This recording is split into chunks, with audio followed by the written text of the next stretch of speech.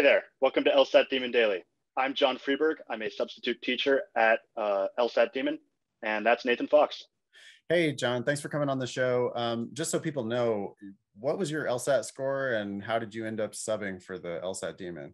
Yeah, so my official test was a 176, and I, just a little bit after I got that score, sent an email to LSAT Demon saying, hey, I want to work for you guys. So, and how did you decide you wanted to work for us? this is, in my opinion, the absolute best LSAT prep company there is. How did you It just form makes that sense to me. opinion? I So, want to believe you. yeah. Do you have any evidence for that claim?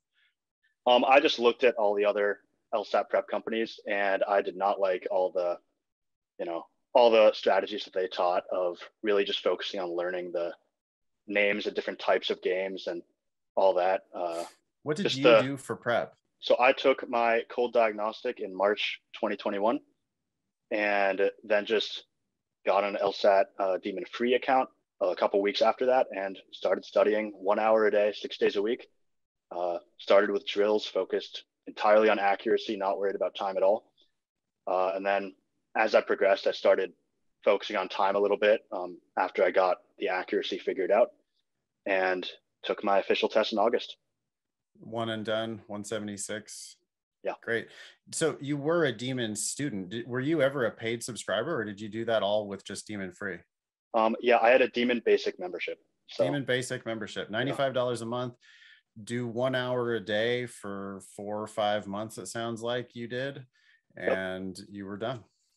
Amazing. Yeah, our free resources are really great. If you don't already have a Demon free account, please go to lsatdemon.com and sign up for free. We give away as much content as we can possibly give away there. We also have the basic subscription for $95 a month. I mean, you have access to like 6,000 LSAT questions with full written and video explanations for every single one of those. And you have access to the Ask button, which John is now a member of the team, writing explanations, emailing back and forth with students who ask for help via the Ask button. And you get all that for your Demon Basic account. So anyway, give that a shot. We have an email here from Selena. It says, hey guys, I was curious if there were any commandments for a diversity statement that would differ from those to live by when writing a kick-ass personal statement. There's not a lot of good, reliable information floating around. So far, I know it's best not to partake in the trauma Olympics. Write about something that happened to someone else if you weren't directly affected. Get caught up in cinematic details that may be inappropriate or unnecessary to disclose in an application. Yeah, I would be really worried about sharing things that might be red flags, like oversharing bad shit about you, like, oh, I went into a spiral of depression and anxiety. It's like, whoa, wait a second. Even if you're fully recovered, how does your spiral of depression and anxiety make me think better of you? I struggle with depression. You don't want that shit. And it's just not good. It's not like, it's human, sure, but it's not a point in your favor.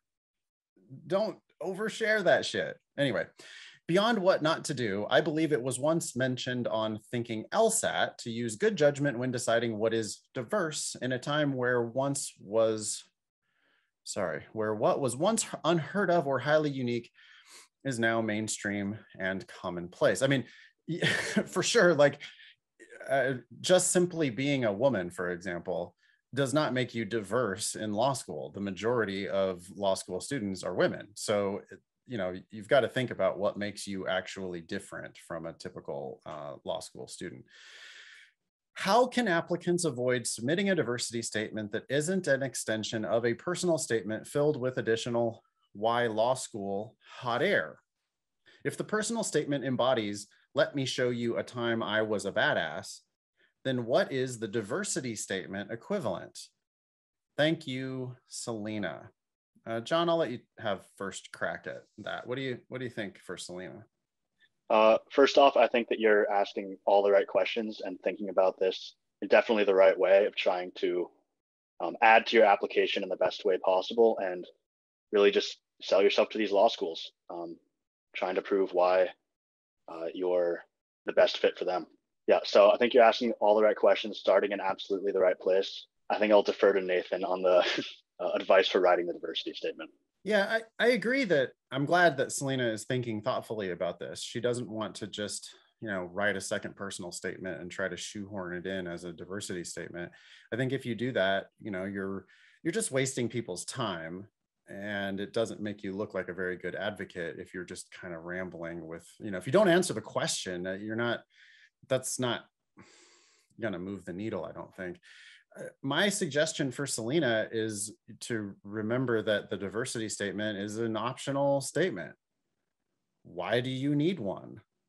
If you're a typical, somewhat affluent, white, if you look a lot like most law school classes, maybe just don't write a diversity statement. I mean, if you can't say something that's going to really move the needle, then you should probably just not say anything so that you can let the rest of your application shine. I think that's the most important thing that anybody can realize here with any optional question.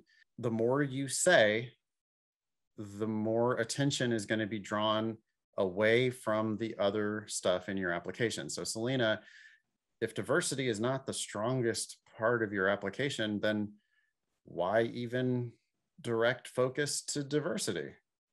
Like, depending on what Selena writes about, her diversity statement could have the exact opposite of its intended effect, where she's, like, they're going to read it and they're going to go, oh, so you're just another white suburban affluent applicant, or I don't know what suburban has to do with anything, but like, you're just another typical American white applicant. Like, if that's the case, then writing a diversity statement, I just think all it's going to do is draw attention to that fact. So it's optional, Selena, and silence is an acceptable response. If you do have something that makes you different, then I think you can go ahead and write about that. I would keep it short. I would respect their time. I wouldn't go crazy with it, but if I was going to write a personal statement today, I would write it about my business, because I think that my business is the thing that differentiates me. I'm really, it would put my best foot forward to write about founding the business and running the business. I'm a white, I grew up like lower middle class. There's a million white dudes like me in law school. And so, I certainly don't have traditional markers of diversity. But if I were going to write a diversity statement, I mean, I would maybe write something about, you just got to find something that's different and that positions you as different.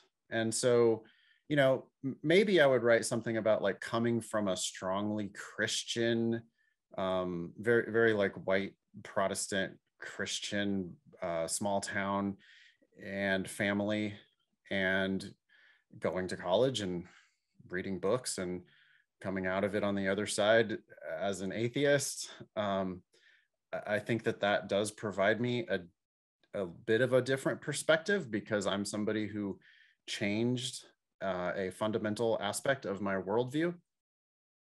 And I think that I could maybe write intelligently about that for a paragraph. I'd have to be real careful though, not to like shit on religion or make it sound like I have the answer to life's secrets, which I clearly don't. But maybe I would be able to write thoughtfully about like, hey, I come from a red state and I now live in a blue world, and it's a dramatic shift. And I feel like I have friends and family on both sides. And maybe that could be a thoughtful diversity statement. But after I wrote it, I would strongly consider shit canning the whole thing and just not saying anything, because that's a perfectly acceptable option. All right. I was talking a lot. Anything you want to add to that, John? Yeah. If you've got a kick-ass personal statement, that's what they're going to think of you they're going to look back at that and that's their entire picture of you. And if you are worried that your diversity statement might not be awesome, then don't include it. They want your LSAT and GPA. They're ultimately, they want your LSAT and GPA. They want to read your personal statement and make sure that you're a productive, happy, professional person and not going to cause problems at their school.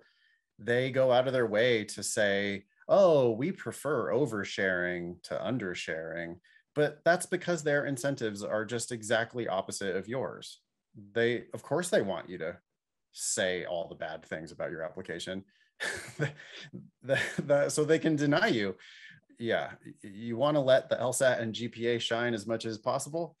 You want to write a personal statement so that they get a picture of you as a happy, productive, professional person.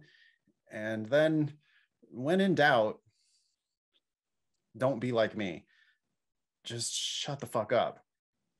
And, you know, let them reach positive inferences about you instead of like trying so hard to force stuff with optional essays that you just really don't have to write. Make sure to email daily@lsatdemon.com if you'd like to ask us a question or share some LSAT or law school admissions news. Thanks for listening.